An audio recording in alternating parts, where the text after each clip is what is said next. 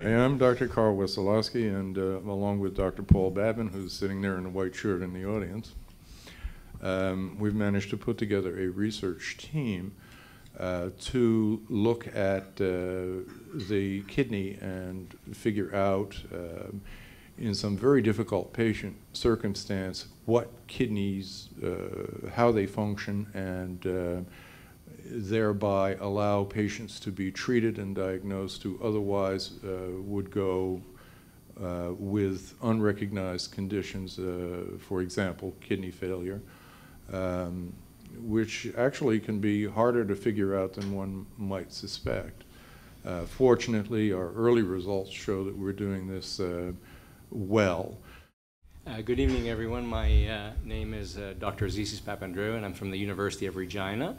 And I'm here on behalf of a team that we have down there with two other professors, a research scientist, and students. And we're developing detectors to apply into two areas. One of them is nuclear imaging of small animals and plants, with which we can understand how certain things grow, such as cancers, perhaps in the animals, and plant growth. And then the second area is cooperating with industry to develop personal radiation monitors. So you'll hear about all that stuff a little bit later on. I'm Professor Ian Burgess in the Department of Chemistry at the University of Saskatchewan. My research team consists of Amanda Quirk, who's a postdoctoral fellow in the audience, and colleagues at the Canadian Neutron Beam Centre in Chalk River, Ontario. And our research is using a specialized technique which involves the scattering of neutrons, which are found at dedicated research reactors, to actually probe the interfaces of biological membranes. And from that information, we hope to be able to extract information about how cell processes work. I'm Chi Xiao from the Department of Physics and Engineering Physics of the University of Saskatchewan. Our team consists of myself and Dr. Hiroshi, as well as some students and postdocs. The work we're doing, the project we're doing, is to study the fusion energy as a long-term strategic research area.